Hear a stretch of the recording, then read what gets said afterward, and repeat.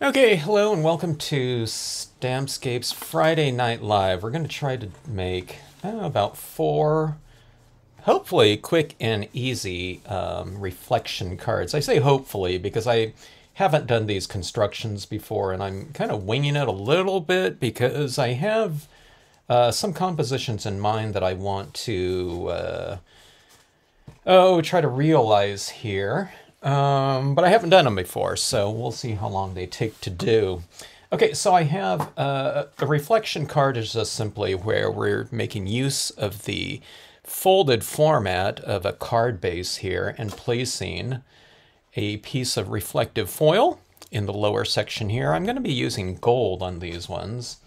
And then using whatever you want in this upper section right here, so you get this reflected area down here, okay?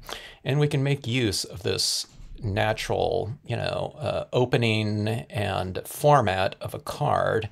And then when we look at it like this, we get this reflected area right down in here. Hello, Patty. So let's talk about the concept of these, okay? So this area right down here, because it's a reflection, represents usually water. It could be something like ice or something like that. I doubt if anyone, I guess if someone had like a super shiny marble floor or something like that, that could represent, the reflected area. If you have, I don't know, some kind of interior in here, some Roman blocks or something like that. But generally, this would be more representative of, some sort of liquid type of, area down there, water specifically. Anyways, hello, Linda and Phyllis, good to see you. All right, so anyway, if this is the water down here, we can use whatever we want to reflect down in this area. So if we're going with a gold, reflected area. I happen to think that works really well with warm toned top layers, okay? Things that we can reflect into that area there. So I have a piece of the vintage style of paper. It looks very weathered and kind of warm in tone. By the way, these are all quarter page. And then I have some of the vinyl, printable vinyl, holographic sticker papers here. And these look pretty good down here. When I first, thought about something like this, I would be thinking more in terms of silver, but it does have those warm tones in there. It has all the colors of the rainbow, so you can see those yellows down there. So that looks pretty good. And then with these metallics up top here, you also get the aspect of this lighting, this warm lighting reflecting back up into that area there. So it makes for a pretty dynamic composition. Here's the icy one. I won't be getting to all of these, but that looks pretty cool like that. You get a lot of kind of motion in that top area, and then of course it's reflecting down here. I love the wood grain paper in here. This natural, warm tone of the wood grain paper like that looks really good with the gold. And I don't know, I really like that combination there. Here's a piece of the Deanna Tubb Cedillo printed background paper. That looks pretty cool down in that area, like so. Okay. And I don't know, yeah, I mean, you can go on and on. You can do your own background up here, just creating something out of, a basic white piece of paper. I've used black up here and put like a dark moon to reflect down in this area down below, and that was really fun to do. And I stamped my imagery in white ink. I tend to think that looks a little bit better with silver down below here. But you can do any kind of things. You can put a gold moon up here. I think that would be really cool. I thought about doing that and trying something. I'll do that in another time, but I was thinking about taking a piece of gold cardstock, quarter page, of course, and then punching out a 1-inch hole in there, and then placing, this is a piece of silver cardstock, but placing the gold behind there like that. But I don't know. I don't know if that would reflect really well down in this lower area or not. And then I thought about stamping out something like my Lakeside Cove trees down here, but in gold ink. So it would be a gold ink, but it would be reflecting down here in gold down here. So it'd be kind of like gold and gold. And you're saying, well, why wouldn't you just, you know, use gold ink up here? The gold inks over black paper, they're not that, I don't know, the black shows through the gold inks most of the time. So I guess you can also use, you know, the actual punch of the, you know, the round, you know, 1-inch punch up there and just paste that on here too. But I don't know what would look better, because you would kind of see the edge of a round punch as opposed to punching a hole in here and having a piece of this in the background. I don't know what would work better. But those are all the different types of things you can kind of think about. But going back to the horizon right here, that's going to be where land or something like that starts and the water begins there. Sometimes people put the horizon line up this way, which looks okay as long as you have something here so it looks like another body of water, but they don't really match because, you know, unless something up here is kind of metallic or holographic, you'll still have this little thing here. It's almost like there's a body of water and then it goes vertical and then there's another, you know, horizon line up that way. But again, it looks pretty good though. So you can get away with that type of thing. But in theory, you know, if you have a reflected area down there, that would be where the, you know, the water line would begin. Okay, so that being said, let's start off on a couple of these right here.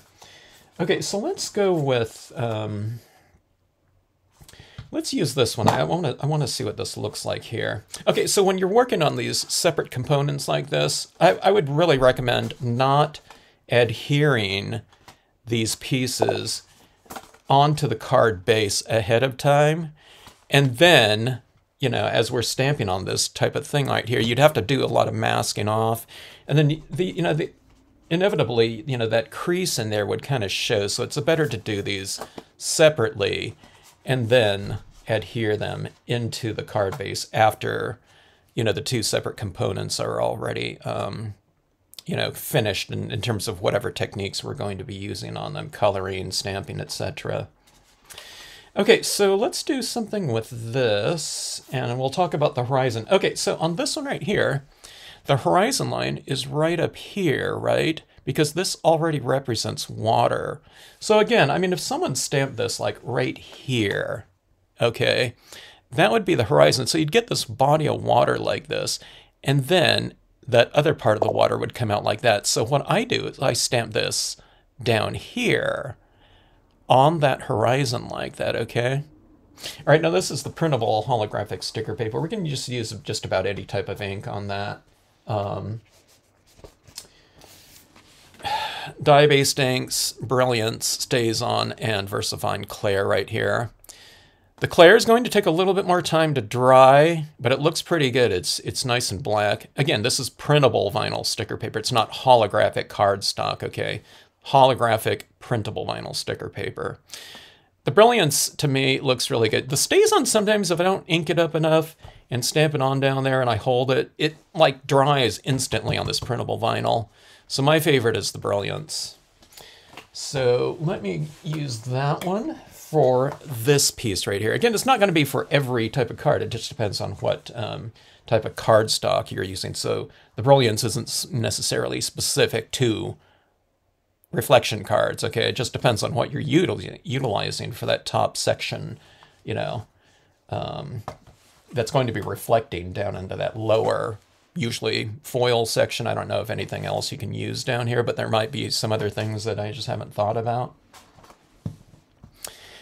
Hello, Candy. No power. Oh my gosh. We'll try to make it fast, because I do want to get through, you know, a few of these. Well, not a few, maybe like 3 or 4 at least. Okay, so I'm not even really coloring this bottom section right here.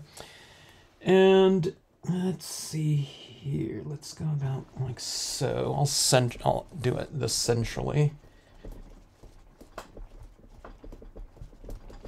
Okay. And we have this. Okay, so again, that's the horizon. I don't really need that section down there because that top portion is going to be reflected in that lower portion like that. Okay. And let's see, should I change scale here? Let's just do this. Let's just keep this really, really simple here. I stamped this one slightly higher, just for a little bit of a scale difference. Well, I guess you can't even really tell. Overlay, I'll try to go a little bit higher with this one. So I still want it on the horizon, but if I get a little bit of that showing, that's not bad. Oops, I didn't ink it up enough. Let's just go again here. Okay, something like that. I'll fill in here a little bit, but this is how this looks right here. All right. Yeah, let's fill in that right there. Don't stamp it up too high.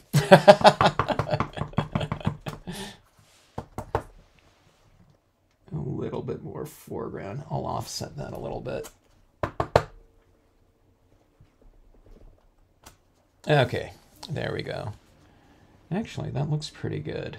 I'm going to do that over here because I want to build up my trees a little bit more in that background. Or on the sides, I should say. Just for a little bit of a, you know, height difference from that central one. So go with something like this. All right. And now, I have a lot of space up here for like a quote or something like that. Or I can put, I don't know, maybe I'll put some mountains in the background. Something like that might be interesting. But let's do this foreground in here. Okay, now the thing that I think about, especially with horizon cards like, or reflection cards, is that, do you see this area right here where this top portion reflects down in this lower section like that? I don't like these rectangular shards like that aren't capturing that reflected area right down here. So I like to block off the left and right bottom corners right here with something, okay? Now on this one, I just usually like to repeat, usually with a larger scale, something that's going on in the background. It's just, you know, it's like repetition of form. So, oh, something like a larger tree would look good. And see this right here, if I stamp this out right here, that's going to block off that shard of kind of missing reflected area down there, okay? So on these types of papers like this, media that's going to be compatible with that type of unconventional stamping surface, okay? This is probably old for all of you guys. You've probably seen this a million times in the other videos, but I don't know. I just wanted to do kind of a general, kind of more instructional basics reflection card video here.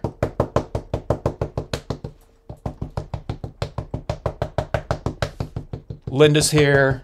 There was that reflection card, it was the reflection horizon card challenge, right, Linda? Okay, so media that's going to be compatible with foil, I'm using the StazOn ink, okay? I used to use the Brilliance and then spray seal it, but the StazOn is just the easier way to go because I don't even need to spray seal it, you know, after everything's been stamped out. Now, if I'm doing things like blocking out some of that foil with, you know, white ink or something like that, it really has to, you know, be the Brilliance ink that you use for that type of thing because the Brilliance will dry on there. It just won't adhere, so you have to spray seal it. Okay, so stamp and hold a little bit on very non-porous styles of surfaces that you're doing, just so that you give that image and ink time to transfer to it. On this type of foil like this, sometimes if you stamp it down and you hold it down for the same amount of time that you're using for whatever, cardstocks, traditional stamping surfaces, okay, it transfers very quickly. But on this, sometimes when you lift off of a foil surface like this, with a liquid medium, it works like a vacuum, and it kind of, you lift off, and there's a lot of ink still left on here, and then you look down here, and it, maybe, I don't know, you get like a 30% impression on there.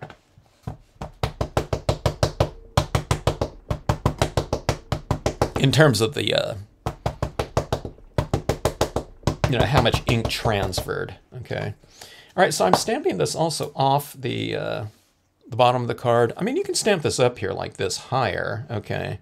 But I wouldn't have anything going off the top because, again, you're going to have it going into that top portion, the horizon, okay? I'm going to stamp a little bit more of this one. I'm going to go for 3 trees on this one. On this side right here, I only stamped out these right here, but I'm stamping out all of this right here just to kind of offset it a little bit, just so everything isn't quite so symmetrical, especially with this background. Fairly uniform. I stamped that like directly in the center of that one.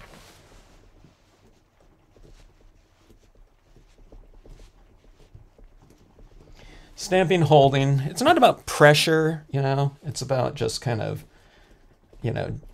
adequate, even pressure, and then holding this down, allowing that stays on ink in this case to kind of set up a little bit.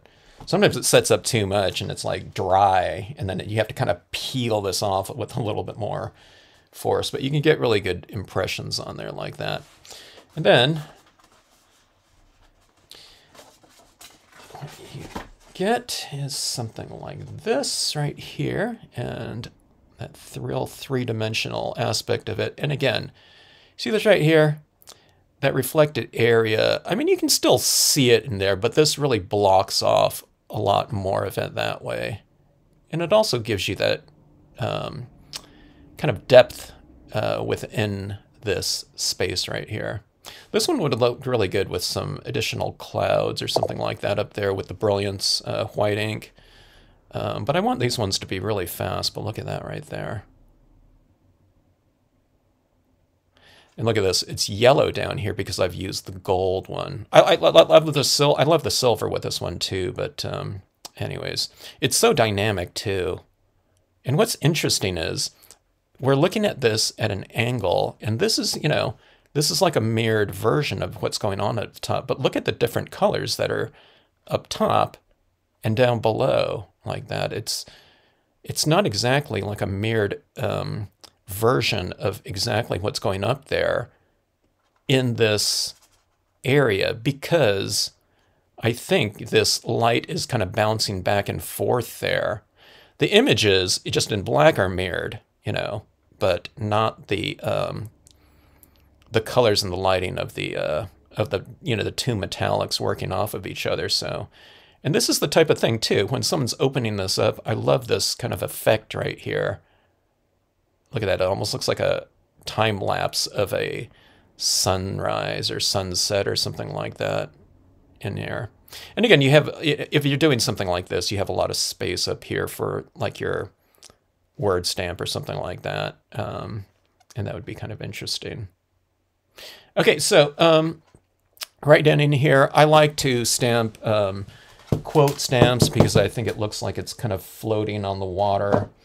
But let's just do a little kayaker here. This is the point in time where now this is a really quick card right here, but I think, okay, don't slip with this one. When you're stamping on foils, just make sure that you're fairly decisive when you stamp your image like this, and don't like move it around, you know what I mean? Because that foil there is pretty slippery. I didn't feel like I was going to slip with these big images, but sometimes if I'm using Brilliance inks down there that are thicker and don't dry as fast as stays on, you can go down like that and you can feel, uh-oh, I think I moved it, like a micro, 32nd of an inch or something like that, but that would be enough to smear it. That being said, Linda has instructed us that the stays on cleaner will clean it right off your foil, and then you can just restamp it. Or, you might be able to use like an alcohol ink to take it off, okay? If that happens to anyone. Okay, so Let's stamp out. Okay, now this is what I'm looking for too. I need to see where my reflected objects are reflecting down in this area. So if I had a tall tree right here going up like this high, you can see where it would reflect down in my lower area. See my finger down here? So if it came, like a reflection was going down here, you know, and it was in black, I don't want to stamp my little canoeist here, or kayaker, because they would be obscured because there would be this black object going right in here. So you just need to see kind of an ideal area. So I think anywhere, now this one, these are really short right here relative to the height of this paper right here. So I do have a lot of space right in here, but I'm thinking the ideal spot would be kind of like right around in here somewhere. So anywhere from like the tip of this tree right here and over in here. And that's especially true if you have like a word stamp or something down here. A word stamp would be really, really cool here too, right down in here. Because again, it looks like it's, you have words kind of floating right on the water. And I really love that effect. In this case, I don't know what color you would do that in. Maybe, I don't know, gold or something like that. The gold inks, though, are a little bit different, usually, than the cardstock. So it would probably stand out. All right, so see that's how that goes like that. And then we get this right here. So look at that. Someone's out kayaking in the morning. Yeah, oops. And you get that right here. Okay. So that's just a super... I almost call this like a reflection card base. So you can put whatever you want up here or just leave it just as is. But I would put some kind of like a word stamp up there would be cool. Or I don't know, something up here, you know, that's a big open area. But I don't know, it doesn't look bad as is. And I would put some sort of like quote stamp here or something like that. Or if it's like a seasonal type of thing, you can put something there. If it's a birthday thing, then you'd put happy birthday out here, you know. Something like that. And then, I don't know, you can sign it right here. You can sign it on the back or something like that. You know, people ask, well, what do you do on the front of the card then? You know, well, some people call that like an inside out card. So anyway, all right. So there's my first one right there. Like I said, I'll add something to this, maybe a little cloud up here, you know, but I'll think about that one. But that's just your really basic card. So here's the thing, you know, sometimes I post it and if people haven't seen how this is done, I'll post like a photo of this right here, like you know, on Facebook or something like that. And you went so many times, not in the Stampscapes group, but on other groups, and someone will see this and it just looks like, okay, I haven't seen that type of thing before. It looks really three-dimensional. And I get comments like, hey, I would love to be able to make a card like that someday. Or, oh, he makes it look so easy. This is like just stamping on top of that. 3 impressions down here. You know, this is like 3 stamp thing right here. It just looks dynamic because, you know, of this formatting like this. You know, stamping that is super easy. And stamping this was like nothing here. So... I think you get a lot of bang for your efforts and buck maybe, you know, because, you know, whatever you have going up here, if it's like an expensive holographic or something like, which this is not, you know, these mirrored types of foils are really inexpensive. You know, 60 sheets for full-size sheets for, you know, less than $20. So was it 240 cards like that? If you're doing quarter page. Okay, so let's do something a little bit more complex than at least that one. That one's like super, super simple. I need to keep these together so I know which ones go together. Like I said, I'll glue these in later. Okay, so let's see. Let's do something with, should I do something with this one? The Tubsidio. pre-printed card. I wanted to do something with, I'm trying to remember what I wanted to do. I think I wanted to do this scene right here, but flowing down into some water down below. Not exactly this one, but maybe a little bit of a warmer tone composition. All right, let me see here. So I wanted to get to that one for sure. I don't have, I think that would have been better with this paper right here. Oh, what the heck? Let's just do it here. Okay, so I'm going to do this little brook, or it's decent size here. And it's going to be, let me see how this would look here. This might look better with like a silver cardstock down here, right? I think it would. Let's not do that one. Let's do this with, oh, let's do that with this right here. And this brook, you know, flowing down into this area right in here. Okay, so. Oh, Cynthia, happy Friday to you. All right, so let's go with this right here. Now this one's a little bit different because this is like a little stream flowing into this body of water down here, okay? So I'm just going to, I'm going to just aim for that right about like so. Okay, I don't want it way, I guess I could have it going way over here. All right. Okay, the ink that I've really come to like is this hybrid ink for my pre-printed papers. You know, the wood grain, the vintage, the Tub Cedillo ones. Now, I don't know if it's different from Brilliance. Yeah, the Brilliance is just strictly as a traditional, but water-based pigmenting. So I think maybe that media is a little bit more surface-oriented. Or this one's the hybrid, so maybe it's soaking into the paper more. Use whatever one will work for you. The StazOn works on this paper too, just fine, okay?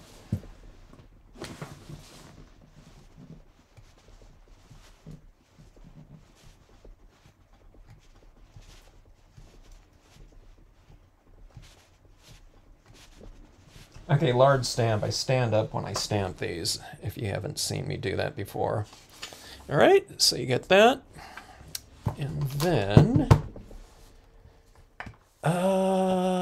let's see. Oh, I know what I wanted to do too. I'll do that one on the next, do something on the next one with this gigantic tree right here.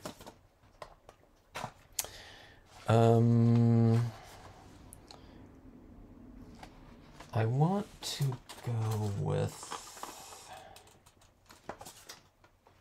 where did they go? Oh, okay, here's another thing too.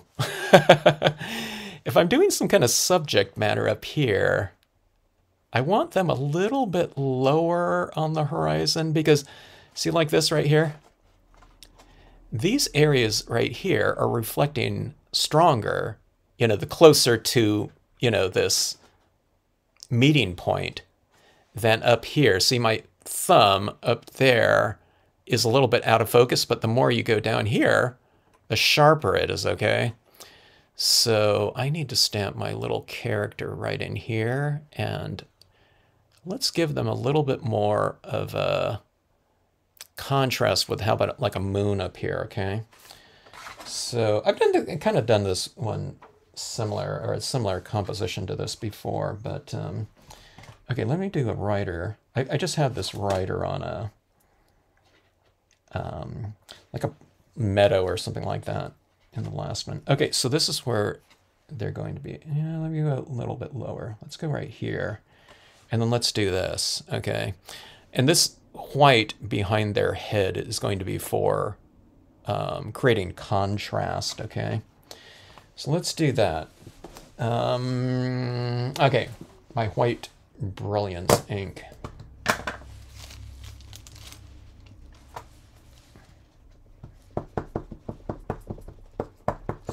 In reflection cards, contrast in that upper area is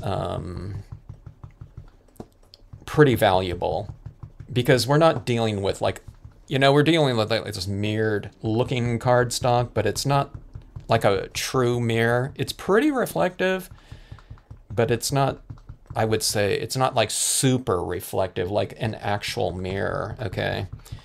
So the more kind of clarity when it comes to silhouettes of objects, it reads better in that reflected area down below. Okay, so what I'm doing right here is I'm just trying to create a little bit more contrast between what is going to be a silhouette, like this person's head here, and that background, because this is already kind of diffused over in like a 50%, tone or something like that. So we don't have like hard light and dark up there anymore, like this one, that's really dark against something much lighter, okay?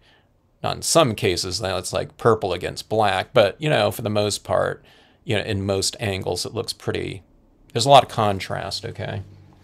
So where there's not contrast in a reflection card, you can just make it, okay, yourself, or create it in areas, for whatever readability reasons. Okay, let's see here. Okay, I'm going to stamp over the top of that. I'm wondering if this one will stamp over that, or if I need to go with brilliance over brilliance. I'm going to try this one right here.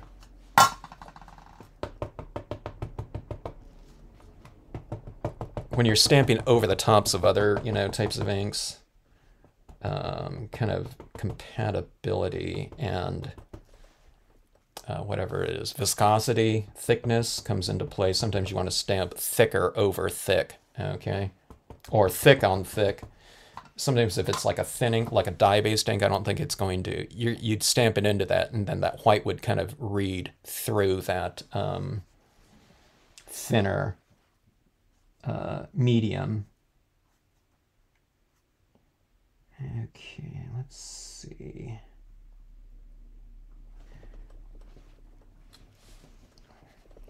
Hello, Bonnie. You're talking about me on another live last Saturday with a bunch of card makers. Oh, okay. What did you say? No, I'm just joking. Hello, Jeannie.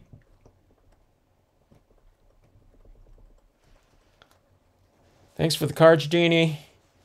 I know, the cards, the scenes, those are much bigger than cards. So, seems like everyone liked your stuff, which, is no surprise, of course. Okay, so that did stamp out a little bit lighter like that. I think the brilliance would be a little bit more consistent, but you can see where that, change in value happens right over the top of that. I'm just going to fill that in with a little bit of black colored pencil that I'm going to be using on here anyway. So you can see that like that, being reflected right in there. I still need to fill in here with something, to get rid of that little edge like that. But here's the thing too. Okay, now see where this one's transitioning in reflection cards? Okay, this is transitioning right in here, this light area into this light area, okay? The thing that for me, I like to go kind of with a darker area right in here in this transition zone. Okay, I think it transitions more naturally into that area. And plus, when you're going down a slope like this, it's not flat, it's curved, okay? And I tend to think that would be darker down here in this area right in here, because it's lighter up top, like my fist right here. And then you can see, where it's going under here, it's darker. And I just think that dark on dark transition looks a little bit better. But I also will utilize some imagery in there. So let's go with, let's see, where's my reeds? Oh, I forgot about this too. I'm going to use a little bit of additional texture with my little rocks in that reflected area. Hello, Julie. Good to see you. Good evening in Ohio. Well, it's going to be about you stamping with the white ink. Oh. It was probably the Brilliance ink then, right, Bonnie? It might have been the white inks on the foils lately. Okay, let me see where my...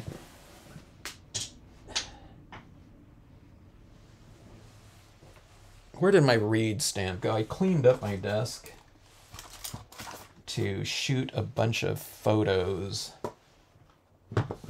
And now I cannot find anything, or I can find some things. Oh.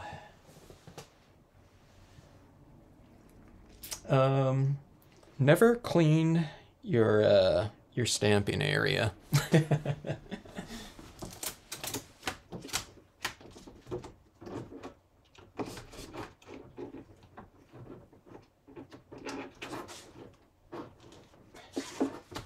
Here, I'll use a cling version of one of the sets.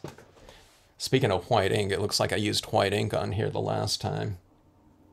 Oh, I might have been using this is what I was stamping a bunch of white ink on, or with, recently. And I thought about just not cleaning that because I want to use it with black ink in this live stream tonight. And I thought, I'm going to pollute my black ink probably. And I'm glad I cleaned it off a lot because a lot of that white ink did come off, which I wasn't sure if I needed to or not. Okay, so let's go back to the hybrid here. And I'm going to create this, you know, more of a stronger shoreline here with this. Or, I guess, transition area, you know, like it's, you know, what you would see in, you know, watery areas, you know, down next to the water, you get a lot of that growth. Okay, so I'm making that a little bit denser in some of these areas, just with repeated and different angled impressions of this. See how this is really kind of building up like that. And this is like where this is like feeding down into this body of water, the pond or something like that. Or whatever it represents. It could be just a, I don't know, kind of expanded area of a stream or something like that too. But see this like that? And you get those areas reflecting right down into your water as well, like so. Okay. All right, so I think I'm going to put that... I do have a larger versions of the reeds, but it's the Art Foamies version, and I don't want to use StazOn ink on this, okay? So I'm going to use this one again, but maybe I'll just use a larger portion of it.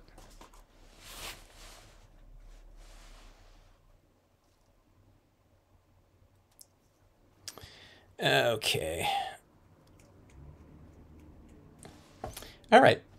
So this one is the thing. This one's the stamp I think I'm going to use for my little corner area blockouts. And then we'll start rendering this a little bit more and shading it. Okay. Not this one. Just use the StazOn, okay? Remember, something like a StazOn on this type of foil.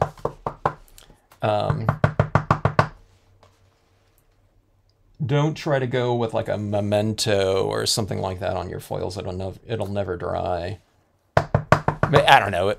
If it dries though, it'll never adhere. Okay.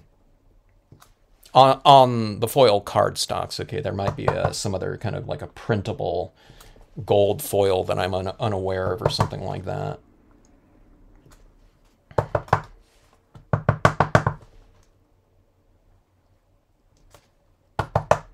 Sometimes when I don't do this for a while, I've mentioned this in other videos before, but sometimes when I haven't stamped on this type of foil before, I feel a little wonky. Like when I'm stamping it, it's like I'm kind of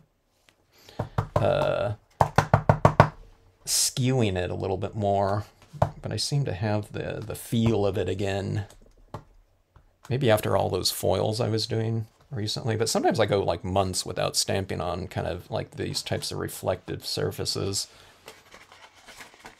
or not necessarily just reflective, but more of the non-porous, surfaces. Okay, but see that right there? You get that, that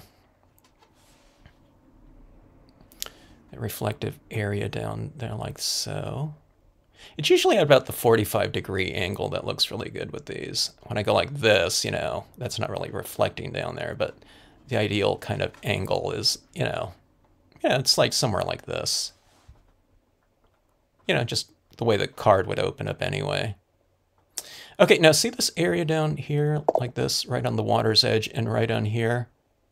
See, if I don't do this for a while, I kind of forget about this type of thing, but I like these little additional textures like in the water, and I think it looks a little bit more, I don't know, maybe like realistic or something like that too, just to put some additional forms down here. So I'm going to have those reeds reflecting down in here, but it's going to be the reflection. But when I stamp out like some of these little rocks, now these ones I can feel I'm slipping a little bit when stamping it. The smaller the images, it's easier to do that.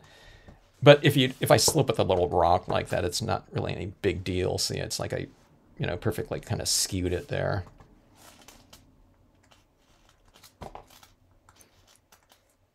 And see, this right around here, it would, usually like around the shore's edge. This is what I'm doing right here.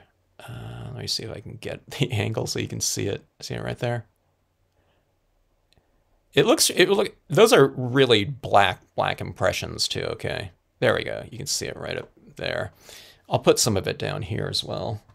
But right along the, the water's edge, it's probably shallower, so you can see kind of rocks in the water too. Or you can see down, to the bottom of the, that body of water. I'm just going for some lighter impressions like this too. With the second or third impression. Let me see if I can show you guys what that looks like on there. Okay, see this? Yeah, see this right in here? It kind of carries the eye out a little bit, but let me see if I can show you this, how this looks up top. Okay, if I get that at a certain angle, you can kind of see those rocks that are kind of in the water there, and they're a little bit stronger. I can see it here in person, but it's kind of hard to show you on this camera right here because I got different lighting in there. But it's right over here too. Here we go. Yeah, here we go. There. Can you see that right there? Those rocks right in there?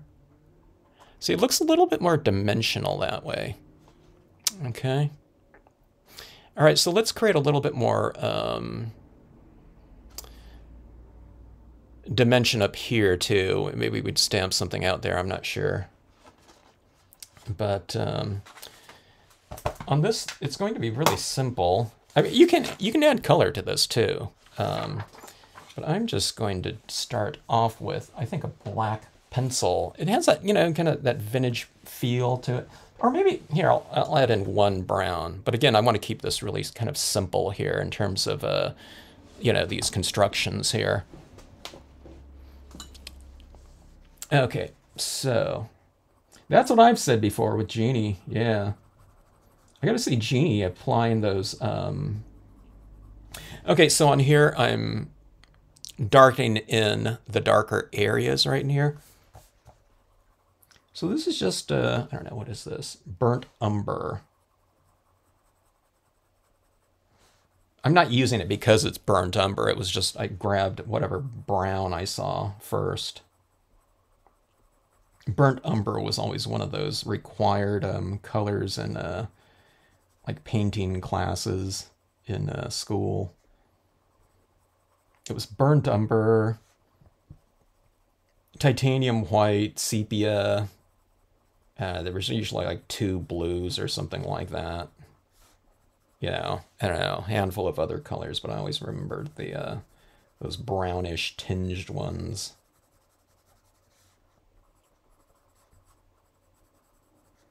Yeah, but I want to see how Genie does those, all that, that white paint work. Those expressionistic applications of media on there.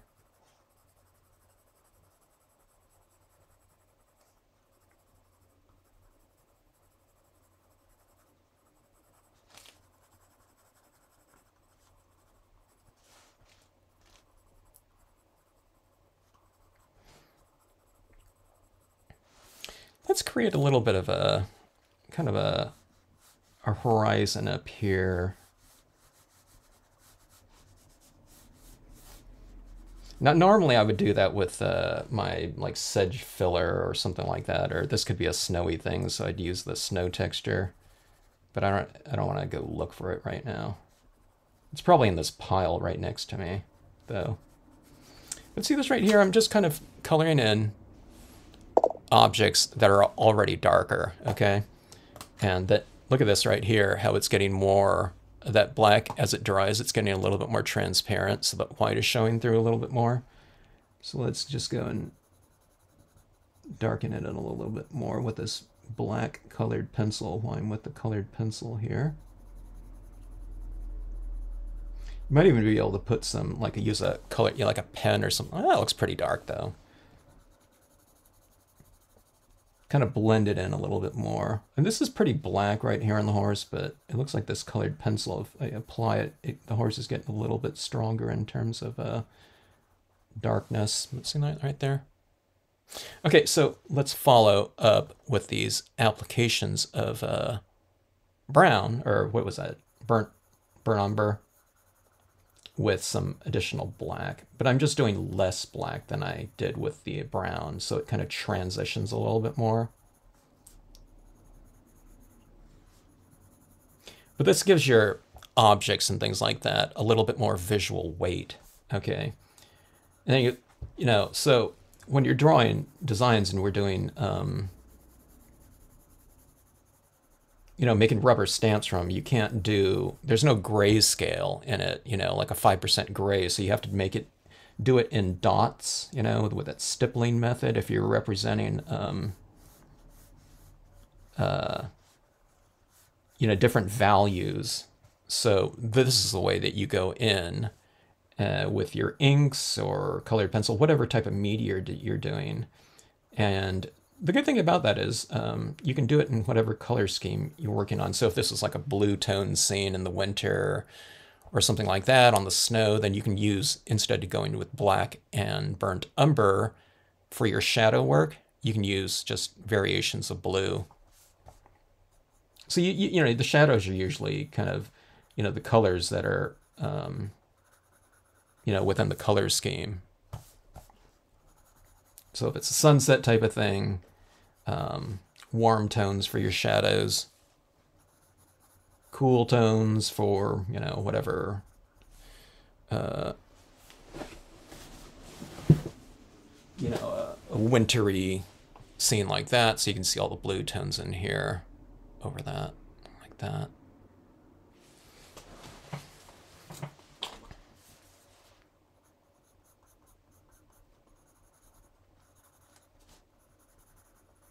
Okay, so since this is going to be reflected too, it doesn't have to influence you your coloring application a huge amount or anything like that, or maybe not at all. But since this is going to be reflected down here, I should probably check and see how this is reading down below like that. Okay, so you can see that water's edge like that. Okay, see this right down in here? It's still fairly light right here. And plus, this is also, I also have light reflecting off of this back up into here.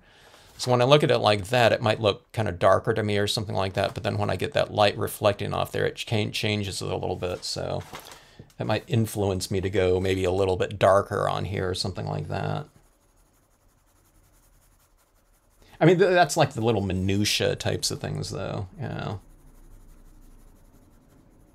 Okay, so right down in here, I want, like I said, I like that transition zone to be a little bit darker. So it got darker just with the use of the reed stamp, but let's darken it in just with some additional pencil work here. or shading work.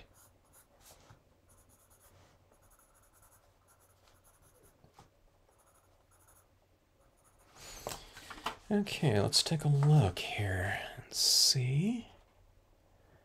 All right. I always like checking it out like this too. How is it going to look when someone kind of opens this up? And what is the effect like that too? Okay, now see, this is in white up there, so that's standing out a little bit as an isolated kind of degree of light in there. So I'm going to take this and I'll go to one of my favorite things to use these days is my white pastel pencil. So let's add a little bit of highlighting throughout here. We have our light source and we'll do a reflected light. So opposite right here, we've added the shadows down into the light, the dark areas that are dark on the design already. And now on the areas that are light on here, like tops of rocks and tops of rocks down in the water, you can see this little slope right here on the water's edge. You can just go in here and highlights are just kind of in the opposite areas of those objects. Okay. So this adds in a really kind of light application, this pastel. You know, it's like soft pastel. It's not a like an oil pastel, which there's probably oil pastel pencils, but this is a soft pastel, like a dry pastel.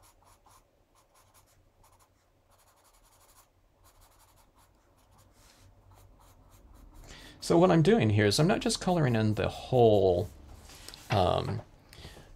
rock right here, okay, because it's already a certain tone, so I'm just putting the highlight, see, like that on the top of it, so it goes from light and then medium and dark like that. So it's light, medium, dark, light, medium, dark like that, okay?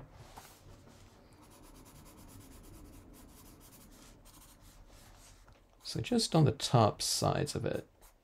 I mean, it's not a mistake. Oh my God, I actually filled in the whole rock. You know, it's not like that, but if you add too much, you can always just kind of wipe it off because, again, these are just, you know, pastels. So, you know, it's powder basically that's on there, and you can take that off if you want to.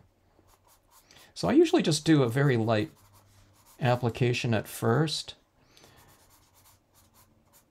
You don't have to fully realize, you know, that reflected light on everything, but see, I can look at it like this and think, okay, let's put a little bit more right around here.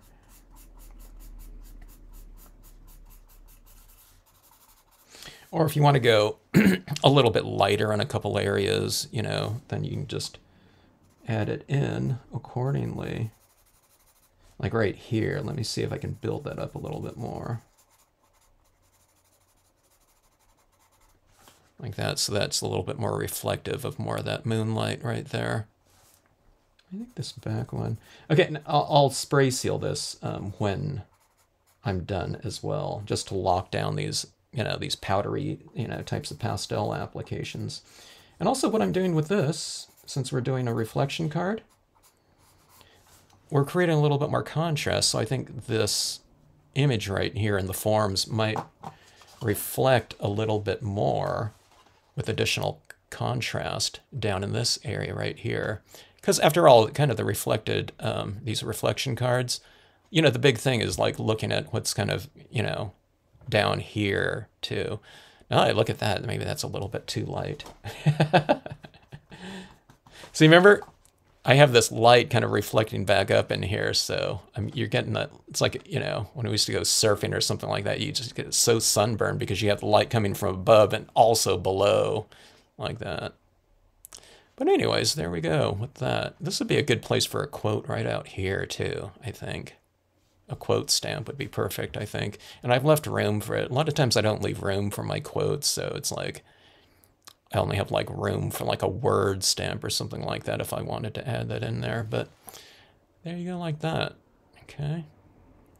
If you want to see what, oh, you can also let's look at different combinations. Where did those other cards go? Fine. So this one right here, you know, I paired, if you have joined in here, I paired this with this, okay, with stronger, you know, larger trees in the foreground right here. Oops. It's driving my camera a little bit nuts trying to find the exposure. But you can see what this also looks like down here, just with some, you know, like cattails or something like that in the foreground. See those little rocks down in here? How those look, kind of add to it all. That being said, I think I want to add in a little bit of those little tiny rocks while I remember to do that on this one. I'll do this really fast. Now, on this one right here, that distant area represents something far more off in the distance, so I'm not going to put as many of these rocks in there. But I'll put some down in here too.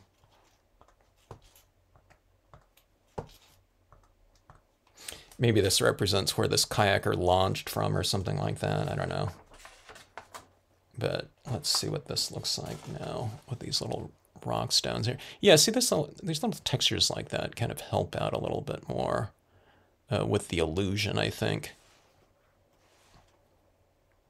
I don't know if you can see them up there. I guess you can't see them up there as much because these darker trees are kind of just swallowing up those reflected rocks that I put up there. So I put those rocks like right in there. But those trees up there are reflecting right down in there, so we can't see them as much. Maybe you might be able to stamp out those rocks in white up there. I don't know. Something like that might be kind of interesting. Okay, so anyways, 2 down. Right there. Let me take a look at this one again, though. Okay. Yeah, that white pastel pencil is really fun to use.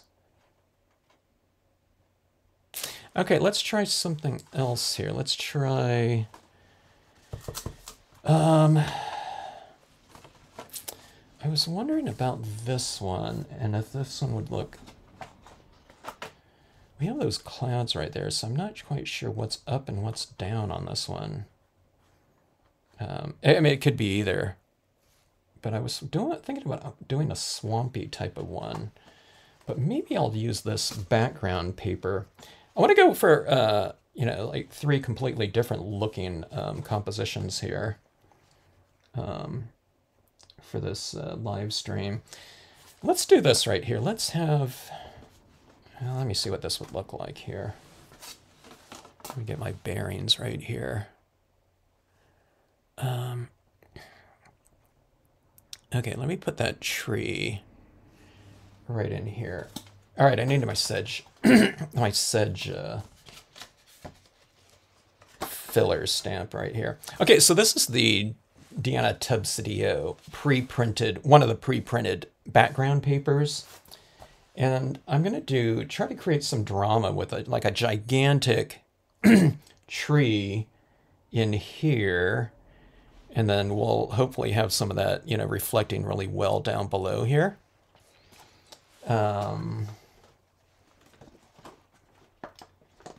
Let's see how that goes. All right, where's my sedge filler?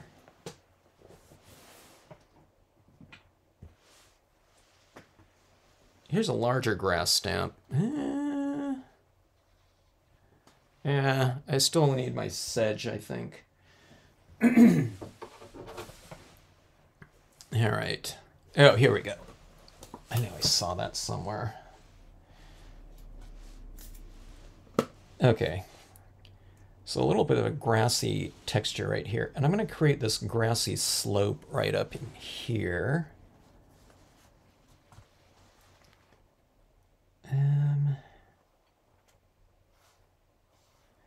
I'm trying to think about it. If I want to do this more like a rule of thirds and have the slope kind of going slanted or something like that. Jeannie would do that. No one does angles like Jeannie if she's on still. Okay, so let's see right here. And I want to use a deer right in here somewhere. Where'd the deer go? I pulled out some stamps ahead of time.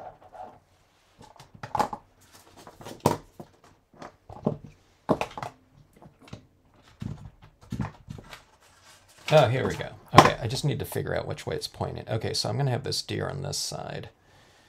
So I'm going to do the tree right in here. All right. I'm trying to think about how high I want this slope to be. Remember when I was saying earlier, the focal points are a little bit better to have them a little bit lower so that they have a stronger reflective area. Okay. So I'm going to put this grassy area fairly low right here.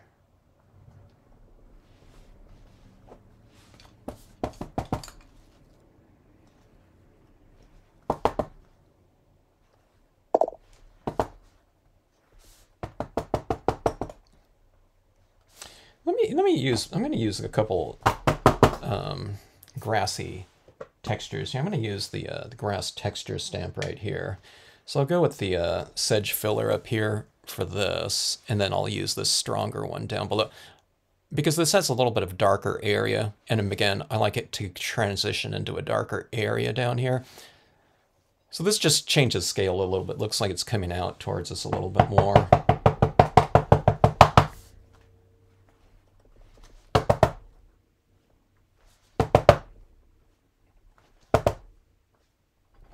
And then we're going to shade that in as well. Okay, switch up. And then let's go back to the reeds again.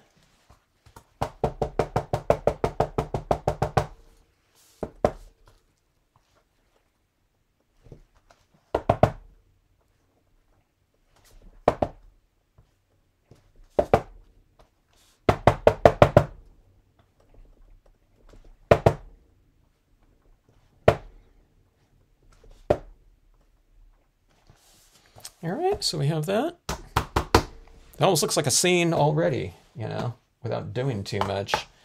Just because we're starting off with a lot of stuff, you know, kind of already happening in that pre-printed background. Okay, let's see here. Let's see how this is looking. I need to get my bearings like this a little bit. Okay, and tree right here, and that deer is going to look like this. Okay, I can get that reflection down there enough. All right, let me stamp that tree. All right, let me see how much of this I'm going to be using. It looks like I'm going to ink up to about right here, I guess. It's only like halfway up. I don't want to ink up like exactly to match up that, because I don't want to stamp this out and it's like, oh my God, I missed that, you know, top section of the tree or something like that where I just didn't ink in. So, okay, so if I can get up there, that'll be sufficient.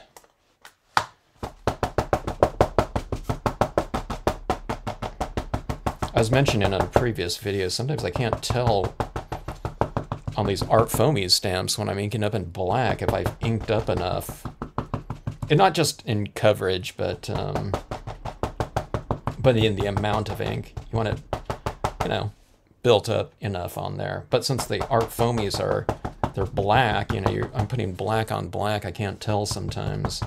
Now I can tell on this one because I had white on there before, but, you know, while I'm, you know, inking up a clean stamp with black ink, I can't tell sometimes.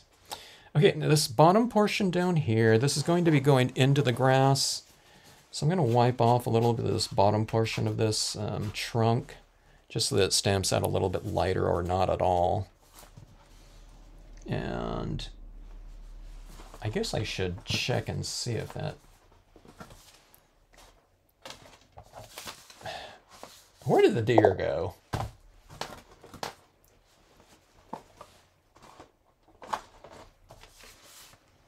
Does anyone see the deer? I need to. Where I stamp this out, I just need to make sure that that deer can fit underneath this branch. Now I have smaller deers, and I'll adjust if it's. I have no idea where that deer went.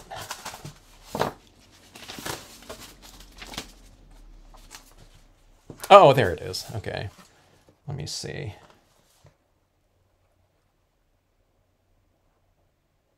Yeah, okay. In the meantime, this is like dry, right?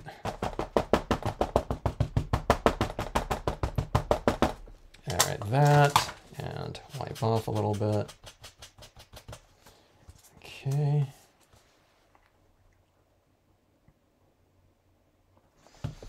Like this, get a good solid impression of it. Because after all, you want it to reflect down in that lower section nice and strong.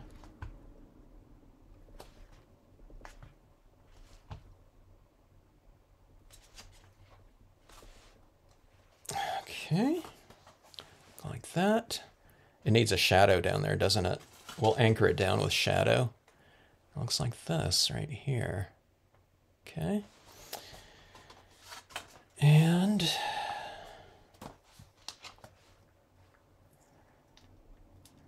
create a little bit more of a focal point. Everything's very symmetrical right now. So we'll make it a little bit less so with something out here on the side. So if this was pointing this way, I'd stamp it on this side and leading into the scene. But in this case, it's, you know, this side, so I'm going to have it on this side of the composition.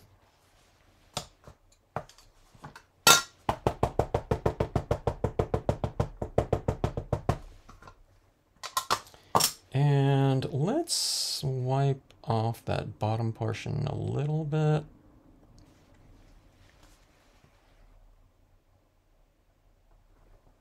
I'm stamping a little bit lower than, you know, straight on the horizon, just because I wanted, you know, that reflection down here to be slightly stronger.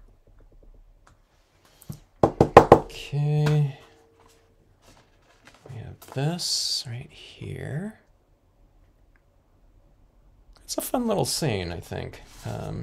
I can almost do the exact same thing. I'll do this another, you know, when I put this together, because I think this is the same exact thing that I'm going to do for this scene as I did for that previous one, just with some of those reeds and rocks like that. I can probably put, well, yeah, that'll be about the same. I might put a few more rocks in here, though, for this one, but that'll be the basic thing. Okay, so let's anchor this down, and maybe I'll put some things up here. Fault? I don't know, maybe some fault tones or something like that. Okay, so anyways, I overstamped here a little bit with that art foamies, going for that, I don't know, whatever impression right there, but I'll fill it in with something. Okay, so on this one right here, we have these warmer tones like this. So let's use some similar colors like that. I guess that's roughly like that right there. So this will be my shadow work right here. It'll be mostly like these three colors. This is not that one right there. Here's that that dark brown. So something like that. Just a transitioning value scale, kind of those same colors that are, you know, roughly already down there. Okay. So let's anchor this into the scene slightly more. This is yellow right here, so I'm going to add in this orange. This. I mean, it doesn't make sense right now because it's an orange, but I'm going to build up my color scheme through these lighter tones of whatever related, you know, colors to the background. Now, if this, you know, color scheme up here carried through all the way down here, I'd be using more of these, whatever bluish, you know, whatever sea mist, you know, sea foam green types of colors, you know, right in there to add the shadows. Okay, and while I'm doing this too, I'm going to create a little bit more separation from the horizon to the sky like that too, okay? Using the colors out of the, you know, in this case, you know, Diana's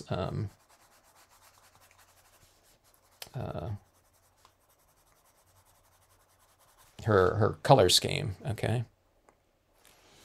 Okay, let's go like that. This one I just switched over to red from that, you know, kind of reddish orange. You see where this is kind of like starting to anchor this tree down, and it's like casting a shadow. Same thing underneath that deer, like that. Okay, and then I'll go to my brown, and I'll stay a little bit more, like the shadow's like about this wide right here. Now when I go darker, I'll stay within this area a little bit more. I'm not going to go out to the perimeter of that shadow, so the shadow's a little bit more interior.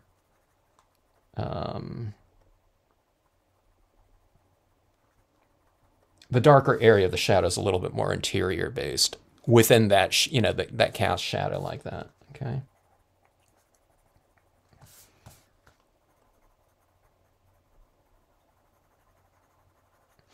See that right there? So it seems like it, I feel like it looks like it's sitting in the scene a little bit more when you do these shadows like this, because it kind of relates to the lighting more. Okay, a little bit darker right up here too. And then we have the darker area of the grass texture wherever it went. The cleaner I make my desk, it seems like the harder it is to find stuff. Okay, here it is right here. I'm going to darken up these areas right in here with that same shadow scheme. So you're just going to go in there and reiterate that.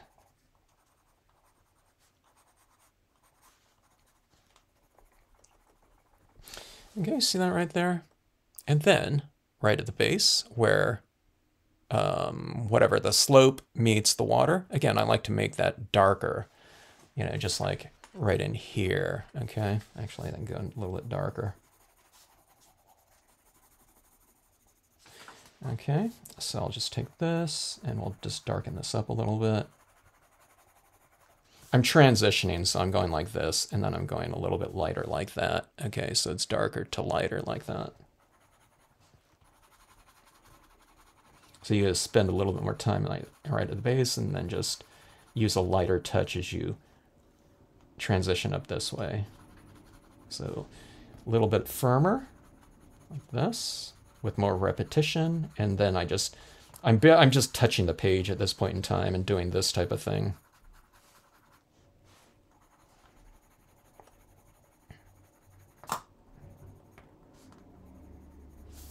Let's transition a little bit from the edge to interior too, so I'll go a little bit darker on the edge. And then we'll go lighter in the middle. Maybe I should have done that with the previous one too, because it kind of contains the scene a little.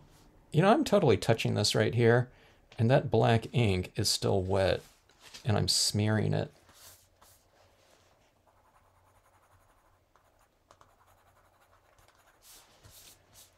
I guess I inked up too much.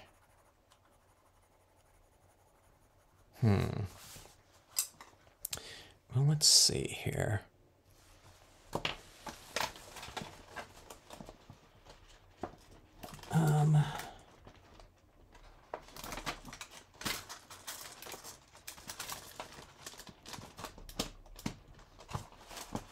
I just saw the stamp of leaves. Where's my leaves stamp?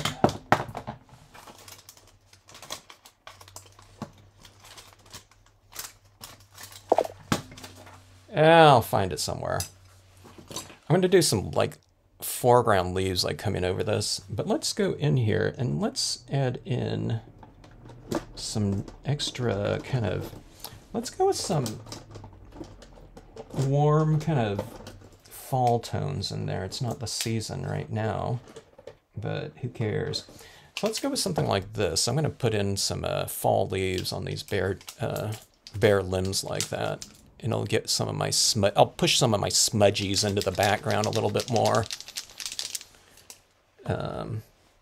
Let's see, I'm looking at this right now on my monitor here. I can go a little bit darker, I think, in here with the black. That was the dark brown I was doing most of the that perimeter with. let's use the black. Again, not, you know, super strong version of the black. I'm just doing it very lightly like that, but it'll be darker though. Okay, let me take a look at that here and see how that's going. Like that. Well, it's pretty fun, I think, in terms of a color scheme. See, one of the things that it's kind of interesting using these pre-printed backgrounds. See, like that vibrancy of red right down there at the base. I never would have done that if I was just doing this just from scratch, but this is just utilizing kind of, you know, what you already have and going, you know, and going with it. So sometimes it can reveal some, you know, good ideas that you normally wouldn't do if you were starting from scratch doing this type of scene like that. So, you know, it gives you, you know, it gives me, I don't know, I guess some other ideas going forward as far as the utilization of some intensities of colors in this case, like down in this slope like that. But I think that looks pretty cool like that. I don't know, it kind of gives it that deeper kind of radiated, I don't know, like a saturation or something like that. Okay, so let's go in. I'm going to add in some fall foliage to some of these branches right here. And this is the 3mm acrylic paint pen.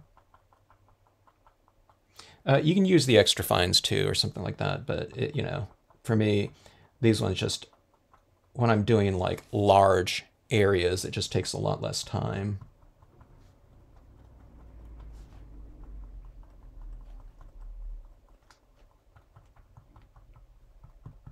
I think I smudged these ones over here right after I, probably right soon after I stamped it. I don't think it's real smudgy anymore. Okay, now when I'm doing these paint pens here, when I'm doing kind of more transparent types of applications of color, dye-based inks, alcohol inks, colored pencils aren't as transparent as, you know, those other inks, but it's still a little bit translucent. If you put a white colored pencil over the, like a black paper, it's not going to be, you know, that black is going to show through it, you know, somewhat. But when it comes to acrylic paint, I usually work from dark to light, okay? Because these acrylic paints are a little bit more opaque. They're closer to opaque than they are transparent, okay? So I like to work in reverse, you know, from, I don't know, whatever traditional stamping media, you know, because this is more like painting here. Well, it is paint. All right, so there's the orange. Now, it would probably be a good idea if I also let this dry a little bit, but I'm not going to do that here.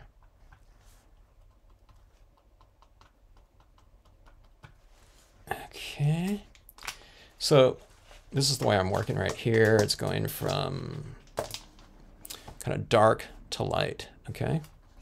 So this is the next one. And you can see what I'm doing here too. I guess I could do like a white and pink blossoms on there if it were something like a springtime blooming tree or something like that. But I'm just kind of staying with the color scheme that was already there inherently in the paper. So I don't know. I thought it would harmonize a little bit more having this kind of this fall type of color scheme. Yeah, the bear tree looked cool too, you know, just as is.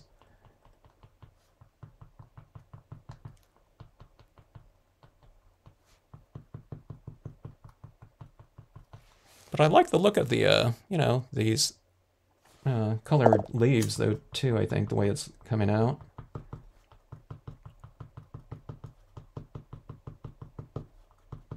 It might be kind of interesting having these leaves reflected in that water area, too. Maybe, I don't know. If it reads at all. We'll see if it does. It could give a little bit of shimmer to that reflective area. See, this is how I'm kind of clustering my, application of these dots too.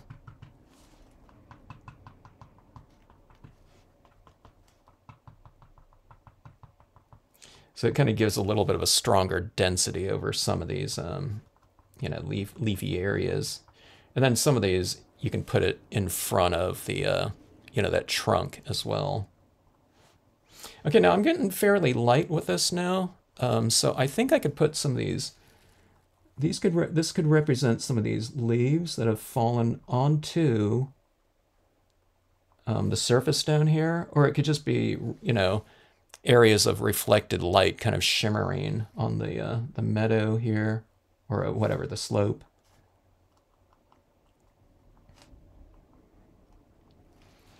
Okay, so you can see that kind of, it's a little bit more shimmery. It changes the spirit of the lighting down there, I think. It's, I think it looked fine without it. It was kind of glowing, but now it's kind of glowing and shimmering too when you put these little opaque highlights over things like that. If it was blue tones in the snow, I'd use white as opposed to like yellow. Hello, military mom. Good to see you. Is the pastel white pencil like a chalk pencil? I guess it is, but it's, instead of being chalk, it's pastel. So it'd be like, I don't know, what are those pan pastels that people are using? It has the consistency, I think. Now I used to use stick pastels, okay, like in school. It looked like a little stick of, soft pastel. To me, it feels a little bit harder than those stick ones that were, really, they have a little, pastels have a little bit of slightly different texture than, say, something like chalk, right? I don't know, they have a little bit more body to them, generally, okay? It's probably different from brand to brand, I'm sure. Okay, but the pastel pencil, to me, wherever it went, it's probably a little bit harder than those super soft ones, just because it has to be in this format right here, so when people are using them, it's just more stable, okay? But it's closer to, a stick dry white pastel than it is something like a pan chalk or something like that. It feels gritty though too, to me. Why not from light to dark? Well, if I went from light to dark, then I'd be covering up all my shimmering little areas right here. So it'd be the same thing, Linda. Like, say I laid down these dots down here in light, and then I colored over them with a red pencil, the dark brown pencil. I wouldn't be able to see that dimension over top. Now you can go from light to dark, and then if you go over light again, so you kind of be layering those values against one another. But I don't know if you can see it here, but see, when I put yellow over that, orange is a little out of focus when I show it like that, but when I put that yellow over the orange, it gives me more dimensional coming out. And that's where we're taking advantage of opacity here. See, like this shimmering little light down here, it's light over dark, so that it reads as like little shimmering little elements like that. And that's where we can take advantage again of opacity. When we're working with transparency, if we're applying it over the top of something, if you apply like if I took this light blue and added over the top of this darker blue alcohol ink, it's just going to look a little bit darker. It's not going to look light blue over dark. So that's where, opacity comes into play. Okay, let me see here. Always shake up your pen, your paint pens really well. Okay, now this one's a little bit of like a tan. I'm not going to put too much of this. There is that light in here. See, this color right here is kind of like that same color in there. So what you have is, what we're saying is that lighting, this is the background. We can call it clouds or something like that, which it is, you know, it's like mist in the air, okay? But all of that in there, all of this in here and in the background, that's all light, you know, within a given space, okay? So if you shine like any colored light over something else, that object that it's shining on is going to be reflective of that lighting usually. Now we don't have to abide by this, when we're doing artwork or something like that. You know, I can do a nighttime scene and have, if I wanted to, in the cold of the night, if you want to do like green, brilliant grass down below, and variations of green, you can do that, okay? But,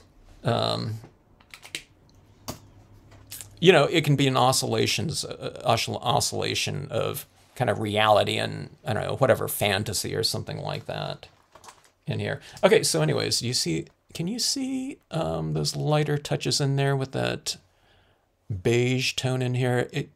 On these leaves, there's these little kind of lighter dots like that. Now again, if I had that underneath, and now if I was going back and applying like orange over the top of that, that wouldn't be shimmering out there. But you can do multiple layers. You can kind of keep bringing something forward and then burying it a little bit. Or sometimes what I do is, as I'm adding these things in, what happens to me all the time is like, oh my God, I added way too much of that lighter tone, so it's standing out too much. So I'll just go back in with a darker one, and I'll put a darker layer of additional dots right over the top of it to kind of bury it a little bit more and to obscure kind of my, over-eager kind of applications of things. And that happens all the time, because I kind of go overboard a lot, which is a good thing to do. Because if you don't go overboard, it's like with too much stuff, a lot of times you'll never know kind of how far you should take something or whether something's kind of the ideal. But, in scenic stamping, when you go overboard with some kind of application of anything, if you don't like it, you just kind of cover it up with something. You can cover it up with another object or something like that, or put additional colors down to obscure it. I obscure my things in like white paint all the time, not white paint, but white pigment ink. It's like, oh, I don't like what I did there. Brilliance white with the, the cotton ball over the top of it, and I push it back, Okay, but see, then here's another thing, like here's white over that, so these little bits right here are really kind of like sparkly down in here, like so. Like that.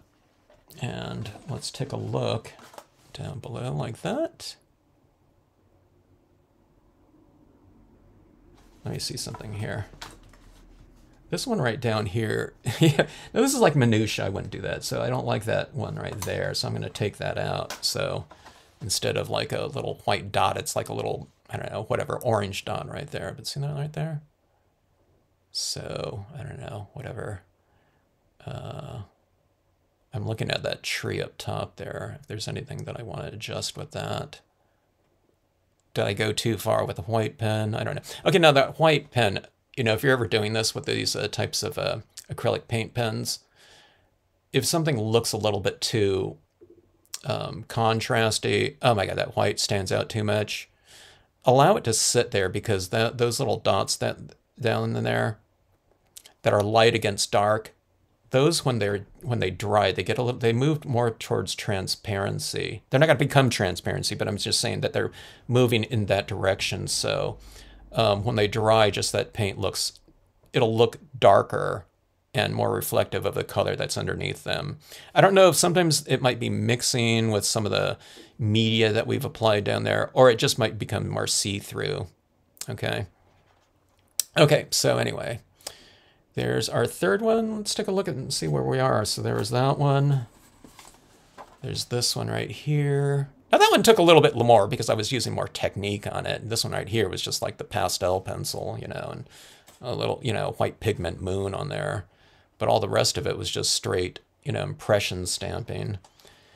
And then we have our holographic with the gold. Well, I really recommend a lot of combinations of media using this combination right here with the printable vinyl holographic paper and the gold foil down below. The silver foil looks cool too. Maybe it would look more of like a cooler kind of winter scene or something like that. Maybe I'll do that on the next one here. But I really love this combination right here because of all that kind of those patterns that are created with the use of two kind of reflective surfaces like that. And I think the warmth of this one kind of adds to that a little bit. So anyway, okay, so thanks to Deanne again for that, you know, those cool background papers. That one, I really like this look right down in here especially. That's my favorite part of this one. As soon as I started doing those little shimmering little touches like that, I really like that grassy area down below. Okay, so let's see. I also pulled out my sea turtles in case I wanted to do something with that. But here's this little ice skater right here. And I thought about doing another kind of ice skating one. Let me see here. With this and this area like this.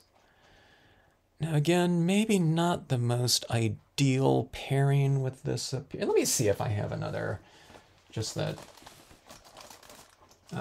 Oh, I have, here's silver. I got a piece of silver. Right here, here we go. Okay, let's do this one right here, okay? So let's do some trees right in here. And then I'll put some trees here in the foreground. I'm going to have this little ice skater down here, kind of reflective in the moonlight. Someone told me recently, they said, hey, that could also, you know, those are stars up there, but those little things up there, that patterning can also be like snowflakes. And I thought, oh yeah, you're right. All right, so easy composition right here. Let's go with the larger Lakeside Cove, okay? And down, let's central. Make that one central again. Okay, I'm going to use my Brilliance Black. I think this will work just fine. The StazOn works just fine. The Brilliance is just going to dry a little bit faster. And things on the printable vinyl do dry really fast because of that, whatever, that emulsion coating on the top of it. That makes it possible to even use that for a, you know, a printing type of surface. Oh yeah. I need to do my moon first on here. Okay. And it's because some of those trees on this might stamp over the top of my moon. So I'd rather just stamp over the top of the moon with those trees than have to, you know, kind of maneuver this around, you know, pre-existing trees in there. Okay, so this one's going to go fairly low. Let me see right here. Okay, let me get my bearings here. This is the only type of thing you have to do with these reflection cards, is if you have some kind of subject matter that's going to be down in this little area down there, you got to do a little bit of planning. So let's do that right around here. Instead of, I don't want it direct center. I'm going to put this over here like this, okay? All right.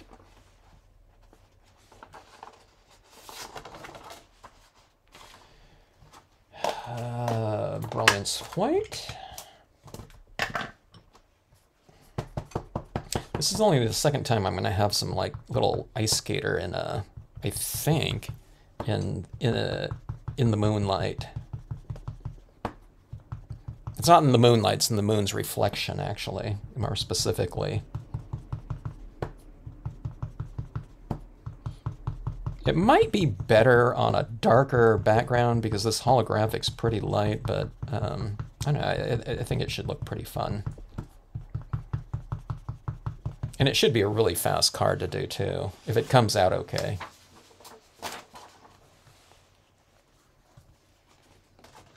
All right, so see that moon reflected right down there, and let's take a look at the Lakeside Cove right here. Yeah, no problem. That's going to be well underneath there. Okay, I wasn't quite sure where that would go. Oh, well, if it's right here. Okay, those trees are going over there. That's right. I'm putting this more central.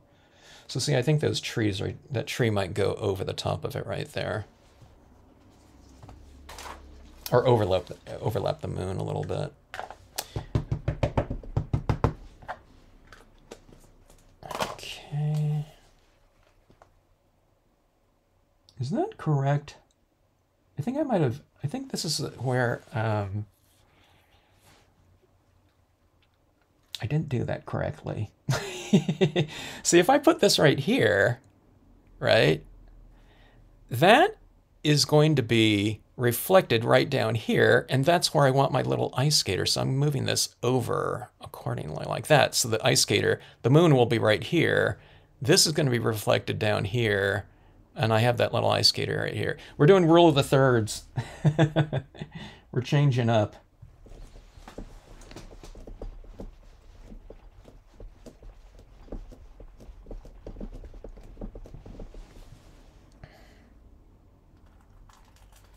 I'm doing things a little bit more strategically with the reflected, you know, like focal point in mind. So apparently that was like too much for my little brain.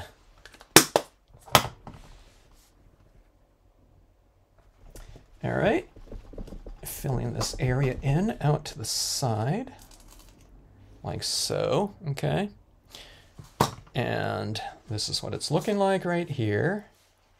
Okay. And that's, see, that's where I want my little ice skater, right over the top of that moon right there. Okay.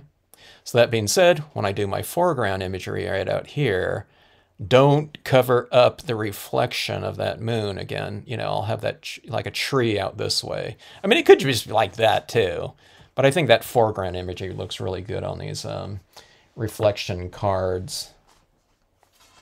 So let's go for the, okay, let me get my, here, I'm going to do this right here. Okay, so that's right around here. Okay, it's right there. Now, I don't know, I'll remember that, I guess. So let me see, when I'm stamping this out, like that. So at most, maybe 2 trees right here, okay?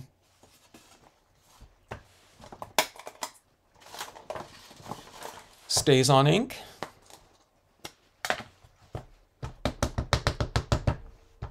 Maybe I should stamp out that skater so I can work around it, you know, so I'd see it on there too. I don't know.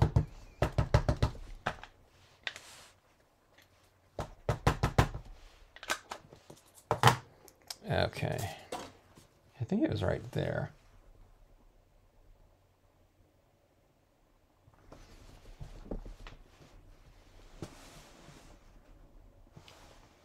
Stamp and hold, allowing the ink to transfer.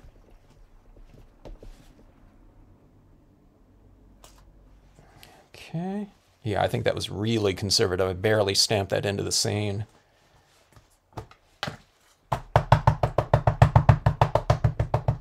Okay, and I'll do some other trees down low like this.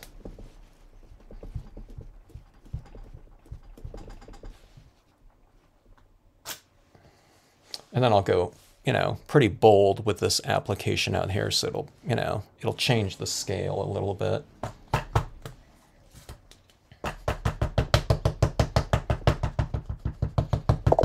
So the largest thing that I've ever done was I tried a full page reflection cut. I think it was on the wood grain paper. I don't know, was it in the live stream that I did that on? That was a little bit too extreme. These reflection cards. I think they look really good. My favorite ones are the kind of those longer, kind of shorter, I think, like slimline cards. I think those work really good. When you start getting, and the reflection cards, when you start getting too tall like this, that edge kind of, it's harder to obscure the edges where, you know, that top portion isn't reflecting in that area down below. So, I don't know. I just wanted to test it out, though, then that one live stream.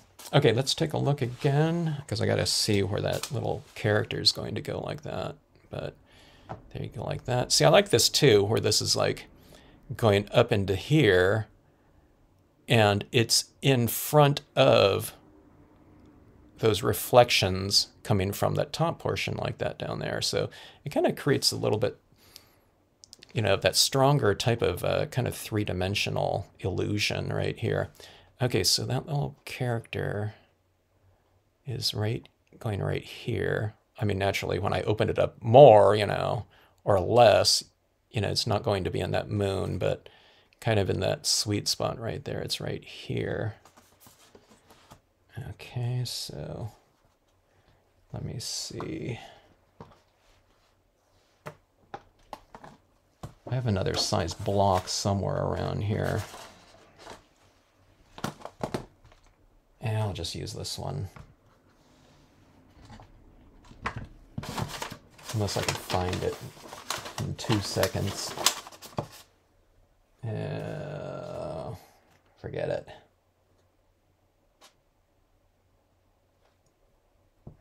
Okay, so that little skater is going right there. So it's just, where is it again? Okay, it's just to the right and up from that branch right there. Just in general. So right around right there. So the head is going to go. I think I want that head to be right around right here. So just a little bit higher than this branch right here. So I think right there. Okay.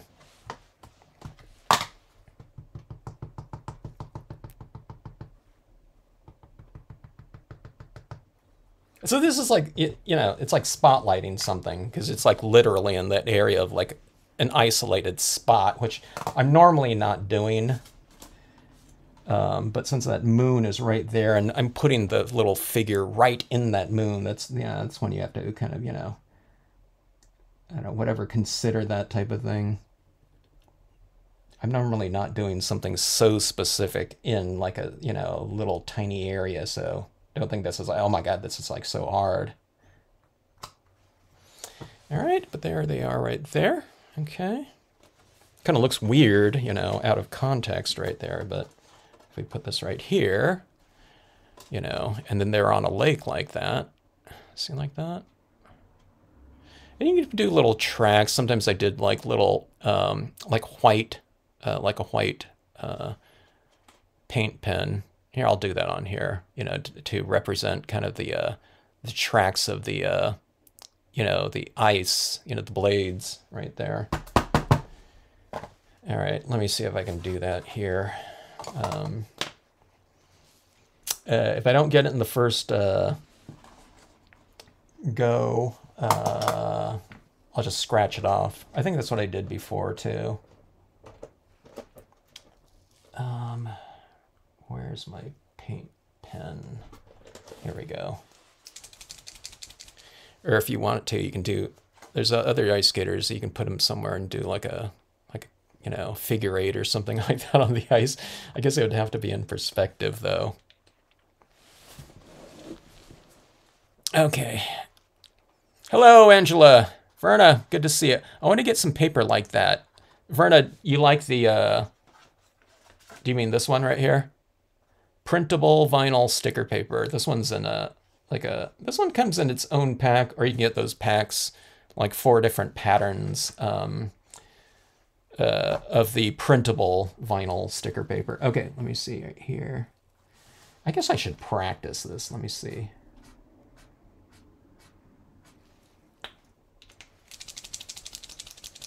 So I want it kind of tapered off a little bit. I'm going to have to go over the tops of some of these trees right here too. Or a couple, yeah, tree top, but let's see. Okay, that's a little bit too harsh like that now. So I'm going to go in, I'm going to allow that to dry, and then I'm going to scrape off some of it, okay?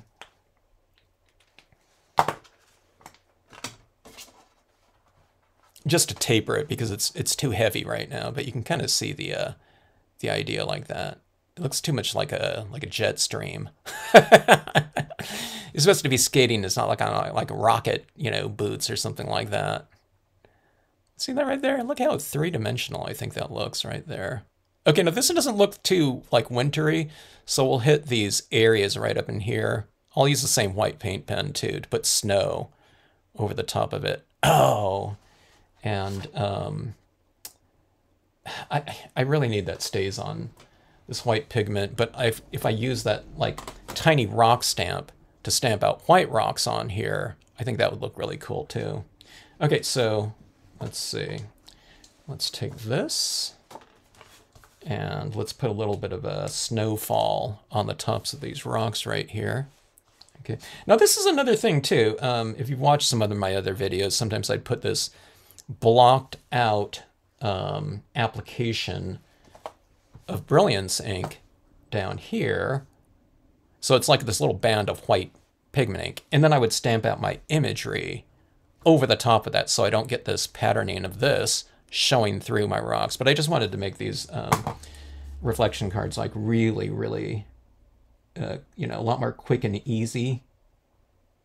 You know, I mean, not that that Brilliance layer takes a long time or anything like that. It wouldn't in this case, you know, because there's just the small strip of, you know, rocks down here. But again, I just wanted this to be like really easy versions of reflection cards here. Quicker and easier. Okay, so say right here, going with that whole idea, if you've been on here for the this whole live stream here, what I was talking about on this right here, so I was applying that white not over the entire rock right here, but just this top portion right here, okay? And that was with the pastel pencil. And that's the same thing going on right here with these rocks right here. See this? So I didn't put it over the whole thing, so I'm not coloring the whole rock. I'm just kind of doing that little highlight on the top portions of them like this. It's like they're catching the moonlight, or it could be snow on tops of those rocks. You can do little highlights on the sides of your trees. And again, this would be a perfect spot up here, you know, whatever, happy holidays, whatever, up there. And I think this would be a really good, kind of real festive looking card. Okay, so let's take a look and see how that looks. We can see these, how those highlights are reflecting down in that water like that with that little white paint pen on top. See, it looks a little bit more, you know, wintry like that. And see these trees right down in here, they're just black silhouettes like that. So what I'm going to do on here now it's really, everything is like dark down here. So this white pen is really going to stand out right here, but I'll put some of these little highlights on the sides. Here's my little trick here too. I'm putting the little highlights on the trees on the right side of the card, on the left side of the trees right here. And these trees right here, I'll put a little bit more on the right side of the tree. So it's kind of reiterating kind of that moonlight. That moon is like right here, so you can put them, you know, just right on the tops of these trees right here. Tree limbs, tree tops, whatever, like that, okay? So that when you pair it with your light source now, like that, I don't know if you can see that right in here. You can see these trees are being a little bit more left side illuminated, and these trees right here with that moon or light source to the right of them, they're a little bit more right side illuminated. So it's one of those little subtle things, you know, you can do. Now I put some highlights on the sides of these trees up here, but you can see it a little bit under certain light. I don't know, maybe. I didn't add too much of it because of all this action going in the back, you know, a couple little white dots, you know, it almost doesn't stand out at all. But again, see that right there? Okay, now let me go and adjust this, you know, little jet stream here a little bit. You can take whatever, an X-Acto blade or something like that. It doesn't really have to be that much. Or you can just take like a paper towel and kind of rub it a little bit, and you might be able to get some of that off. I have a scratch knife right here, but I'm just going to go in here like so, and I'm just going to make this little,